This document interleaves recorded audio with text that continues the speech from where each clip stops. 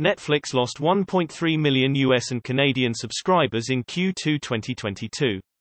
Netflix in the second quarter of 2022 lost 1.3 million subscribers in the United States and Canada.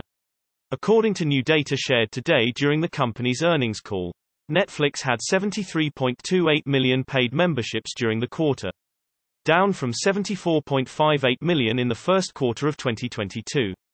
With subscriber additions in some other areas, Netflix in total dropped 970,000 subscribers worldwide.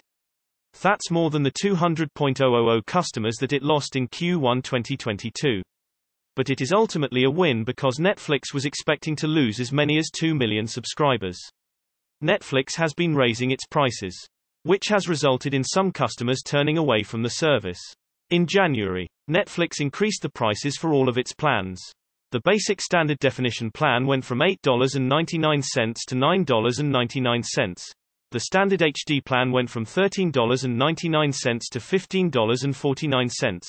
And the 4K plan went from $17.99 to $19.99. Despite the US subscriber loss, revenue was up 9% year-over-year, which Netflix says is the direct result of an increase in average revenue per membership. In the third quarter of 2022, Netflix is expecting to add 1 million subscribers. Netflix blames its subscriber loss on connected TV adoption, account sharing, and competition, and to continue to improve revenue growth. The company says that it is focusing on evolving monetization. A lower-priced ad-supported tier is in the works and is set to launch in early 2023. And the lower-cost plan could draw in some of the subscribers that have abandoned Netflix because of the rising costs. Netflix says that it is also working to monetize the 100 million-plus households that are currently enjoying, but not directly paying for Netflix. The company is aiming to find an easy-to-use paid sharing offering that can be rolled out in 2023. Right now, Netflix is experimenting with a $3 fee to add an additional household to a Netflix plan in Latin America.